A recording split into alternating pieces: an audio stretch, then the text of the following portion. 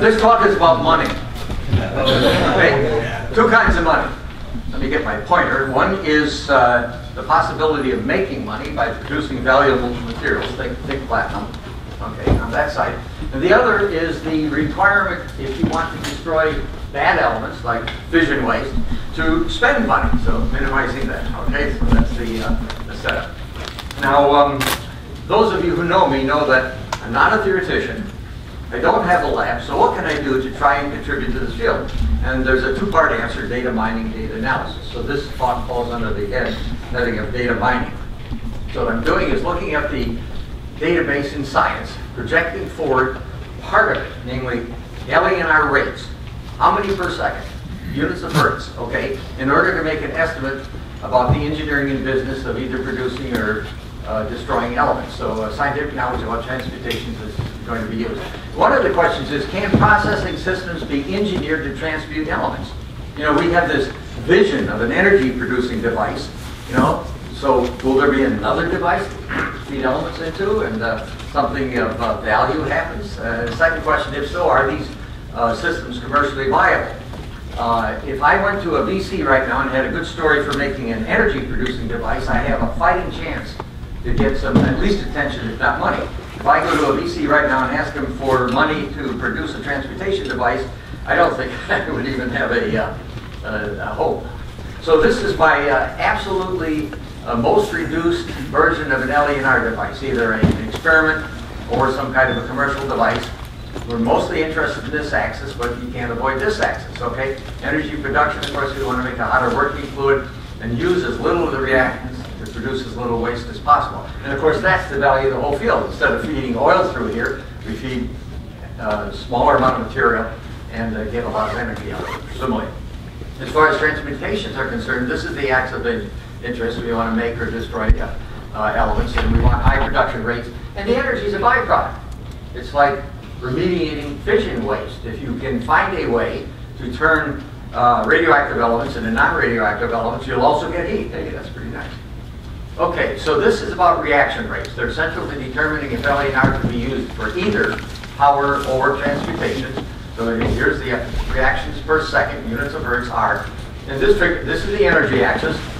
If you know the reaction rate, and importantly, know the energy per reaction, which is still a mystery in this field, then you can figure out the why. So this equation would allow us to take experimental data, if we knew that, to get reaction rates. Okay, there are problems with that. I'll come back to it. Talking about transmutations, how many grams of an element can we make per second? Same old reaction rate, gram molecular weight divided by Avogadro's number. You can see right away that this is a tough game, because that's a big number. Okay, so what I'm going to do in the next 7 slides is sort of flash the results of previous experimental and theoretical studies that have yielded reaction rates. I could spend a lot of time in each one of these, but if you'll forgive me, I'll go through them, because all that I'm really interested in is coming up with that number. So this is the Miley-Patterson, and it's the first I know of, 1996, the Patterson cell, a fluidized bed kind of arrangement. And they published absolute reaction rates, normalized to volume. So they give the volume, you can figure out the rate. Okay, so there is an experimental LENR rate. Okay. Can you put that in terms of kilowatt or something in power? You could if you make an assumption about the energy per reaction. Okay. So, you know, I'm happy to do that, but I'm very, well, there's time is one thing, but, you know, the focus is on changing one element into another rather than the power aspect of it. The next is Jacques Dufour, who's here. He put a palladium cylinder, had an arc across it, and reported the production of lithium at that rate. Okay, so each one of these deserves more attention than I'm able to give it in the time allowed today, but nevertheless, bear with me, please. This you're all familiar with, probably. Ivo Morrison has this initial experiment, and he had absolute rates over the 120 hours there, so that's the number that we pick out of there. He later did the same thing as you heard from him already at this meeting, using not gas input, but electrochemical production of deuterium, and he came up with a higher rate. And I saw in his graphs yesterday he has much higher rates than this now, but that isn't going to change my story. Okay, so we get that rate out of it. Rolling right along, the Toyota Central R&D Lab replicated his experiment, reported it at the last conference, and gave data per centimeter squared, not per centimeter cube, but it estimate the area and come up with a rate, a very low rate, you see. And then turning from experiment to theory, Young Kim reported last year an update of something that he started in 1999, and he get a rate of 10 to the 14th out of his work. Okay, so one more of these, please, and then I'll slow down. This is the Whittam-Larson cartoon of the surface, the vibrating protons or deuterons on the surface that couple with the plasmon polaritons and so forth. They published rates 10 to the 12th to 10 to the 14th, but I've got an argument that says only 1% of the surface is active, so that's the rates. So this is incomplete in a couple of ways. I saw in the tritium panel yesterday a couple of papers that I should have looked at already and added to it. But the picture, I think, is adequately clear. This is the summary. The ones I just walked through, zoomed through. These are the conditions. And you know, the wide variety of experiments, just amazing. There were 3 permeation experiments, an arc experiment, lots of different things. And when you take the rates from the last few of you guys and put them up, they range over this area here. And I circled this because that's the extreme, 10 to the 6th to 10 to the 14th.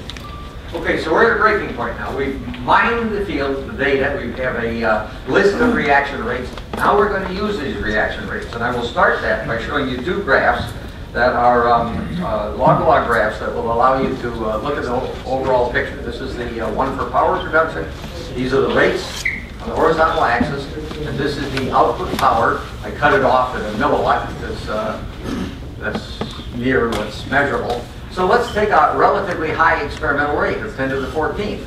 And depending on the energy per reaction, you can get a wide variety of powers. So this speaks to what I was saying about the problem of going from measured rates. You know, some experiment has 10 watts, and you have to go back and you can get different inferred reaction rates depending again on the energy per reaction. So is Dave Kidwell here? Yeah. He said he likes linear graphs. He doesn't like log-log. Look at this. I'm going to have to send him a copy of this and see what he says. So that's the power part. That's not the main focus of this, but I wanted to include it because, again, the reaction rates are a central aspect of it. This is really the centerpiece of this presentation, if you will. So here are reaction rates plotted here in hertz, log of hertz. Here's the log of the number of atoms produced, or equivalently the number of moles. And for the purpose of this view graph here, I rounded Avogadro's number up to 10 to the 24th. I mean, with so many decades, it doesn't matter. Okay? And then over on this side is the absolute weight of the element produced or destroyed in grams here. So we were talking about reaction rates 10 to the 6th, 10 to the 14th, and these are the times over which you are willing to process an input material in order to get what you want or get rid of what you don't want. Okay, so you look at this. You go from these rates.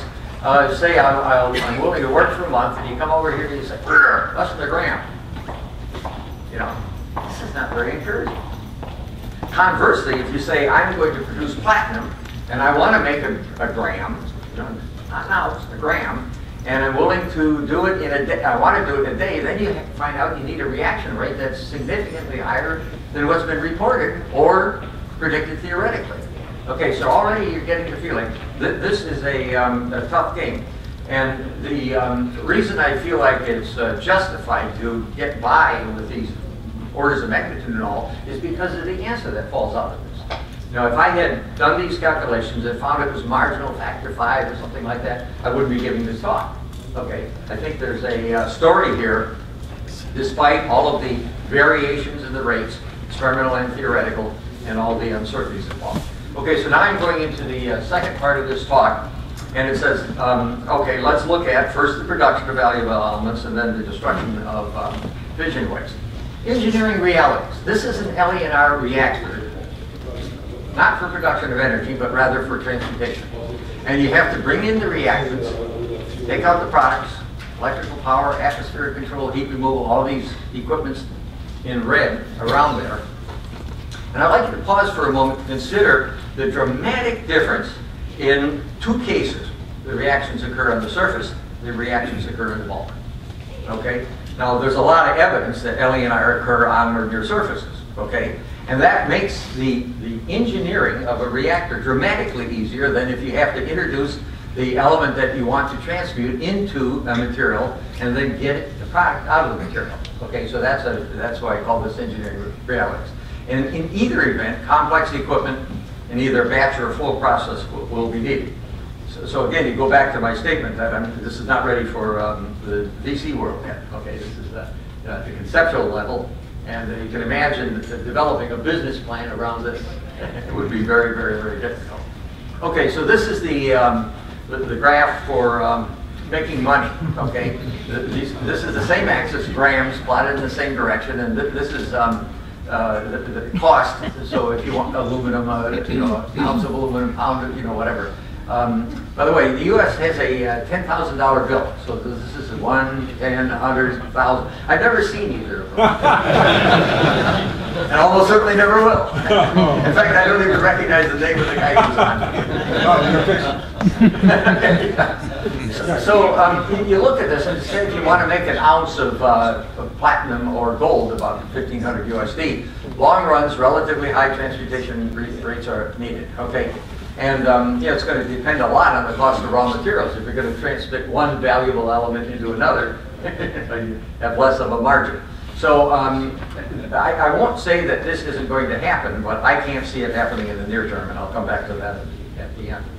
Okay, so let's go on to the flip side of this, the destruction of fission waste. This is a table from Wikipedia of the elements, long-lived and medium-lived fission elements. That's what we'd like to get rid of. Right away you say, what if you do cesium-135 and not 137? 137 is a problem. Okay, so it isn't clear. We have no database yet on the ability to transmute the elements using LENR. And by the way, I'm not talking about using LENR to make neutrons to induce nuclear reactions. I'm talking about having the bad guys participate in the LENR reactions. Okay, and then you say, you got to handle them. Lots of problems. So that's what we're faced with. And I would like to just pause for a moment.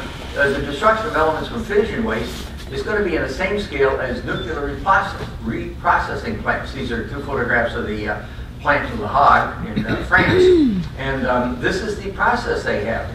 One box says uranium-plutonium separation. So again, just think about taking this massive amount of radioactive waste and introducing it into an LENR reactor. This is a tough game. And people have wanted to do this for a long time. The Cincinnati group published some things a long time ago. They call it LENT, low energy nuclear transmutations, and they had some experimental data. But there's very, very, very little data now on the ability to actually get rid of the radioactive waste. There are over 400 fission reactors available worldwide.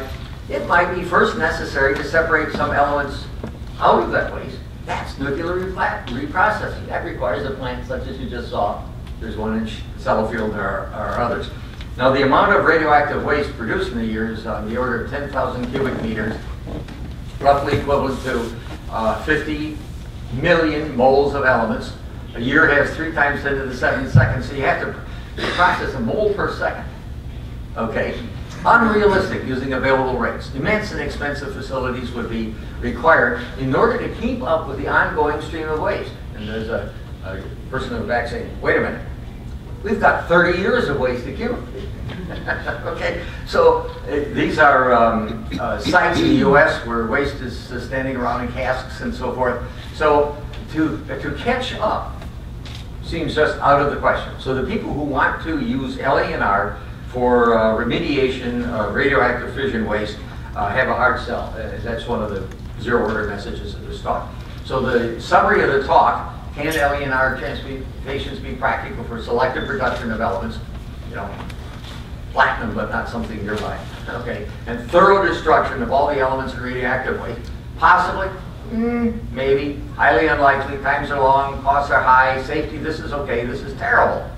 Okay, so I don't see it as a viable commercial alternative in the near term. And I know people, there are many people who are very, very interested in this, and I expect to get some arguments. I even hope to get some arguments, so we'll see what happens here. Okay, now the technical summary is this ridiculously simple equation. Grams per second is LENR per second by the grams per mole divided by Avogadro's number. So we saw values here up to around 10 to the 14th in hertz. This is uranium-239. You multiply those two together, you get about 10 to the 16th divided by 10 to the 23rd, 10 to the minus 7. A year, as I said already, is 3 times 10. So, any event, if you want to produce a gram, you can do it in a few months.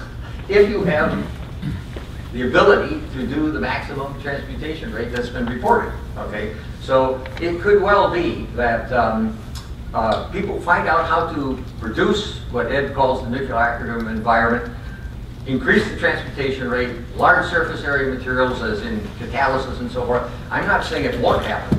In fact, some of you maybe think I lost it because I'm playing futurist here.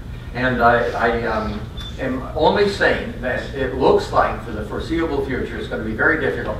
And if it ever happens, it's going to take sophisticated engineering. And I put this picture of a growing silicon crystal here. You know, when I was in high school, the silicon pool was that big. Now the semiconductor industry is going from 300 millimeters to 450 millimeters. You know, wafers almost a half a meter in diameter. And you say, well, you know, that was a gazillion dollars in a half a century. So if you go ahead a half a century, it could be that the transmutation becomes practical, but it's going to take a remarkable amount of money. So this is my last view graph. Whether or not transmutations are practical, they're an important part of the science of LENR.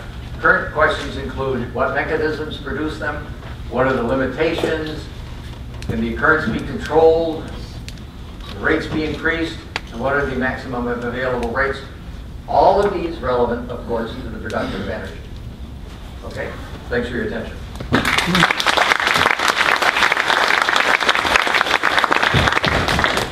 Thank you very much.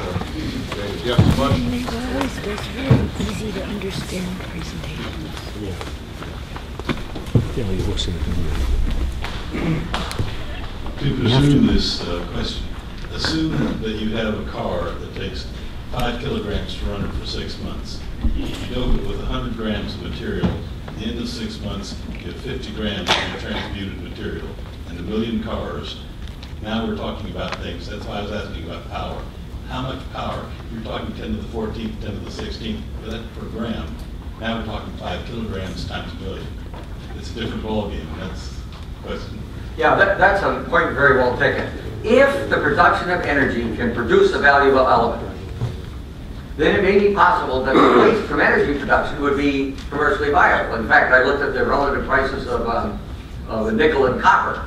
Turns out copper is less valuable than nickel, if I remember correctly, by a little. Okay, so it remains to be seen whether or not the production of energy will result in the production of something that's worth more than the input material. Good point, okay. Now, I do not want to drive a car with fission waste in it. So when you go to the other side of the thing, I don't see the same kind of potential leverage as you're bringing up. 50 years in the nuclear power industry and no longer fearing these not bad guy fission products because I think that's a solved problem that we can bury them. Then I take away all the incentive to try to transmute them. So I think it might be easier to convince everybody that the real hazard of these things is highly overblown and that would be an easier sell than to try to transmute them. That's just the comment. Thank you. No, that's another point well taken, and I appreciate that. All those sites just in the U.S., let alone globally, contain large amounts of very highly radioactive material, and they cause no problems right now. Okay? Now, if you have what happened in Fukushima, you know, then you have an unusual event, and there can be problems with the water drained out of a storage pool or something like that. But your fundamental point is taken. I agree with it. It's well taken that the production of something valuable is a much better opportunity than trying to remediate fission waste. Thanks. Thank you, Tom. Any other? Well, again, thank you very much. Thank you. Thank you.